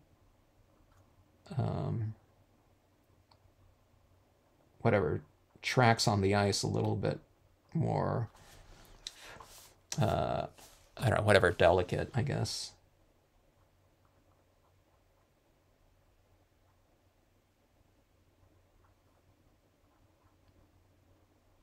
It's like a tracks on the fresh ice. See, I kind of broke it up too, so it's not just this one solid kind of straight line. So I want to, yeah, here, I'll make it even more scratchy, like that. All right, see that right there? So those lines, you know, it's not like a, you know, like a rocket pack anymore, like that. But you can do, you know, you use whatever paper up here. You know, this would look cool with like a dark blue or a medium blue cardstock or something like that, or like a blue foil. Did I do it before with a blue foil? I can't remember if I did it with a blue foil, but then stamped out my trees in like white ink over the top of that. That looked really cool, having the white reflected down here too. That would be a good way to go as well. So, hello, Vintage Scrap Girl, good to see you. But anyways, reflection card number 4 here. That was pretty fast to do too, okay? But look how simple this is right here. These 2 components right here. I mean, that looks kind of bizarre, kind of on its own, but 2 stamps down here with a few little, you know, dots. 1 stamp up top there with, you know, the white ink on top of that paper. But paired together, I mean, it makes for a pretty, you know, dynamic, you know, little construction right here and visual. So everything kind of, I don't know, gets kind of, I don't know, kind of multiplied because you have that reflective kind of, you know, kind of dynamic working in there. So what is it called? That parallax, where, you know, this thing's rotating down here, but these things like rotate against those reflections much more, you know, in a much more extreme manner like that. And also with this, something like this, you get a little bit of that moon movement or something like that as someone's kind of opening up the card like that. And of course there's the, you know, the holographic nature of that. Okay, so if you just joined in too, what I'm going to do is I'm just going to, you know, I'll apply these, I'll lock them down with some spray adhesive later. Okay, so this one is going to be, the bottom portion, the top portion is this. What is it? 3 stamps up top there like that. Look at that. I need to go, I went over the legs with my pastel pencil there. Okay, let me recolor that too, another layer here. See, I went with that pastel pencil over the tops of the legs, so I'm just filling it in here with that black pencil again. So, okay, so 3 stamps up there. Reeds and just some of those little tiny rocks down below like that. I know it's hard to see, but I'll show you it in context here. Like that. And there's your reflection card like that. I like this on its own, just as a card, you know, we can mount it and things like that, but I don't know. That reflection area down there really adds, to me, quite a bit for relatively little effort, you know, just with this down here. So, but again, you know, I like this top portion too, just as is, but I don't know, that little reflective area kind of adds a cool dynamic to it. All right, so the pre-printed paper, and if you just joined in too, I'm going to use this composition right here. I'm going to, you know, I'll re-stamp it on another piece of gold foil for this one, but that's how I'm going to treat this area down below here with that. But I really like that, those intense colors up there. And I don't know, I had fun with the fall tones again.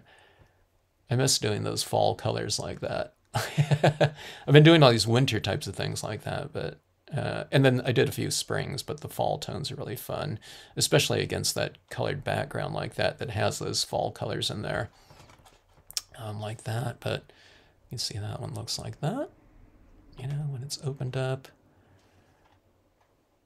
I think when people get these types of cards too, they, you know, they look at it like this. They kind of wiggle it around, especially with the holographics too, that are really changing like that. But this one changes that, you know, these reflections kind of, or these foreground images against those reflections. I love that aspect of it and how that looks on there.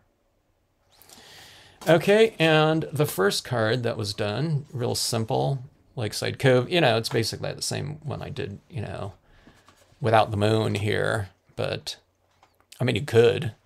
You know, if I wanted that right here, would that, see, I would put, if I wanted this little kayaker, if I wanted to change this from something like, I don't know if that's day or whatever, but if I wanted that kayaker against the moon, then I would just figure out where it is. So say right here, I see that, watch that kayaker, here's where the moon would have to be if I wanted this kayaker, you know, rowing across that moon's reflection, and I think that would be kind of interesting. So anyways, yeah. Easy reflection cards, and you can't get too much easier than this right here. Just a few impressions of the Lakeside Cove right up top there. Pines and rocks, left and right. I added these little pebbles down there, but the kayaker right in here. And again, I mean, it's a simple card like that. So I both get kind of a little bit frustrated at times when I post something like this and someone says that they would never be able to do that. But on the other hand, they're saying, hey, that looks like such a great complex card. They think it's, you know, beyond whatever their capabilities with that, you know, which you don't want to post a card and say, oh my God, that, you know, yeah, that card, you know, that, boy, how simple that looks. You know, or how easy it looks, you know what I mean? I guess we wouldn't want that, you know. My gosh, you know, that must have taken you like at maximum like 30 seconds to do. I guess, you know, you don't want that response either. So, but they are easy to do just as long as someone uses the compatible media. So the things where people are running into problems, I mention this a lot because I run into it from time to time, is now people might look at this and not have seen the video or seen the list of products used, but where they run into problems is where they take like a foil like this and they say, hey, I used my black ink on there and it just, you know, I was struggling with it. And then I'll say, well, what black ink did you use? And they'll say Memento, which is a dye-based ink, right?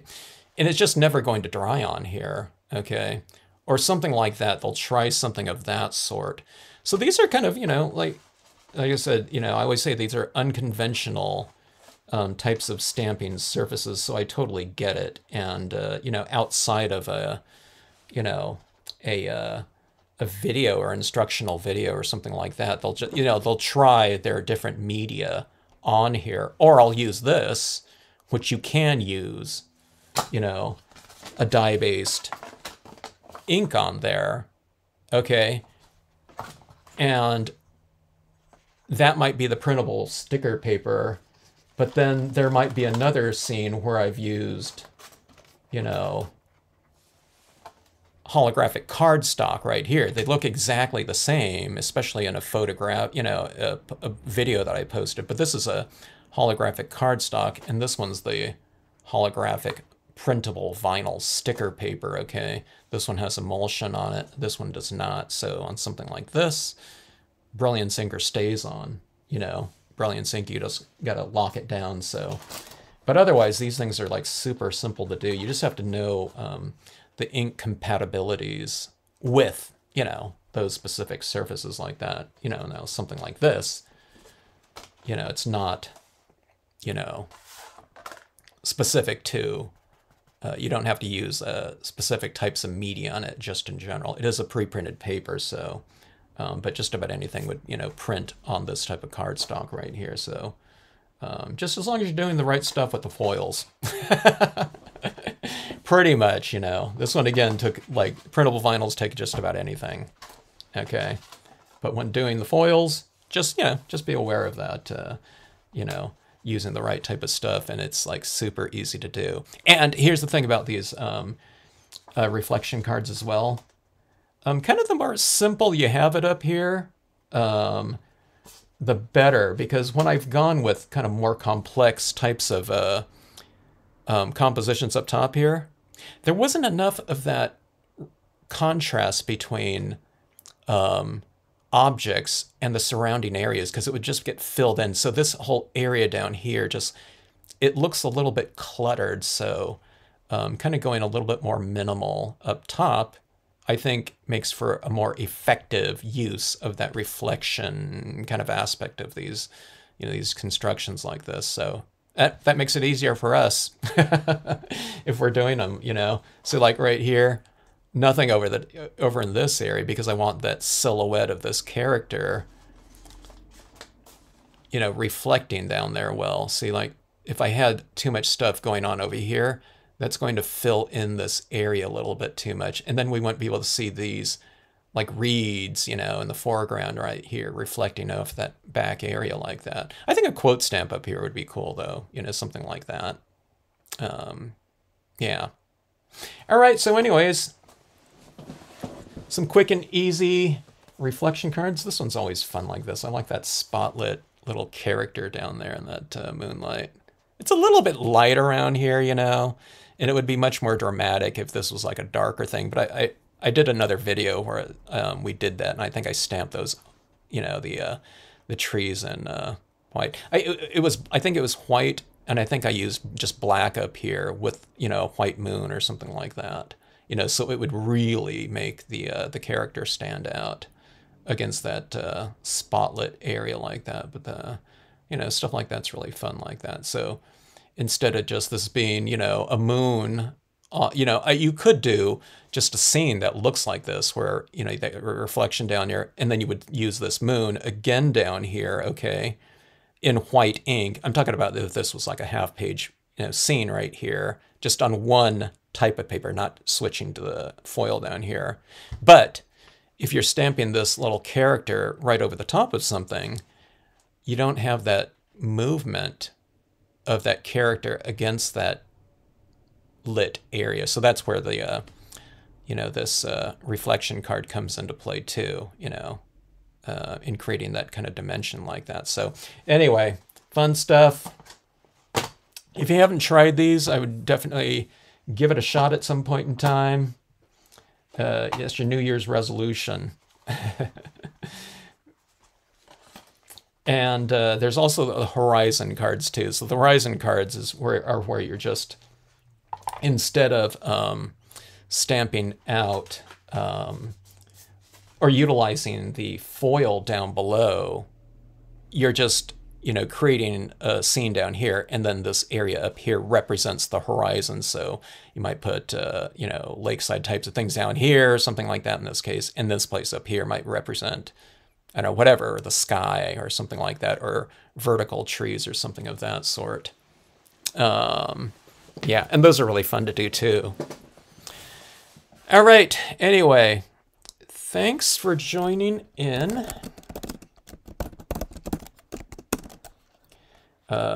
Happy reflections to you all. Drop me a note in the comment section, or send me an email if you're ever utilizing any of these kind of funky types of things. And especially if you're running into any kind of problems too. I was just telling this to a new customer today, but I was saying she wants to get, some of the holographic paper. That's her next thing. So I just told her, hey, if you ever run into any problems, just drop me a note, because we can solve the issue like in 1 minute. And it's usually an ink type of issue or something like that, ink compatibility issues. So we'll, you know, we can get that all solved like in a minute or something like that. Some people say, oh, I got so frustrated, you know, because they tried and tried and tried with the same ink on that type of paper, but you know, just switch up to you know, a different type of ink. And usually it's the type of ink they already have in their thing. So I'll just say, hey, do you have stays on? And they say, yeah, you know, I haven't used it in 15 years or whatever. And I say, use that one instead on your foil or something like that. Give it a try, Barber Joe. The gold or the silver, you know, mirrored cardstock. Some people already have that too in their supplies. They might have you know, some sheets of that already. So a lot of times they're not stamping on it. They you know, they were matting things with it or using their Cricut on it to cut out different things. But yeah, pull out some of those different cardstocks like that, and I don't know, just pair it up, you know. And it makes it really, really fun to see those things come together, too. I've mentioned this in the past, too, but one person, customer that I have, she sells cards, okay? And she took that, I don't know if I might have had a reflection card class or something like that, but she started selling her reflection cards. And her comment was that when she had her one sale that she went to, you know, she said some customers, they bought like all 4 versions of her reflection cards. And she said because they wanted to, their common response was they wanted to see what they did, you know, because she saw, you know, she showed them one, you know, so it almost feels like you're buying like, it's almost like a pop-up card in some ways. It's not, you know, it's not doing anything, but she might have thrown the holographic up there in one of them or something like that. But they really do feel like they're kind of, there's movement to them or something like that, or they're popping up, you know, and that reflection kind of, you know, it's like an action or something like that the card's doing. So it's like a, I don't know, it's like a card in motion or something like that, without having to do any of those conventional 3-dimensional types of applications that people do, which I love, you know, on cards, but, you know, you're cutting out things and stuff like that, you know, for those 3-dimensional things, you know, to make them pop up. Like I said, I love those types of things, but you get kind of that same type of 3-dimensional effect without having to do any of that. You're just throwing that mirrored cardstock down below here for the, you know, for that reflected purpose. And I don't know, it makes it nice and easy. All right, see ya. Have a good night, you too, Cynthia. And for anyone else that's joining in or watching on replay, I hope you enjoy the cards, and hope you have a great rest of evening.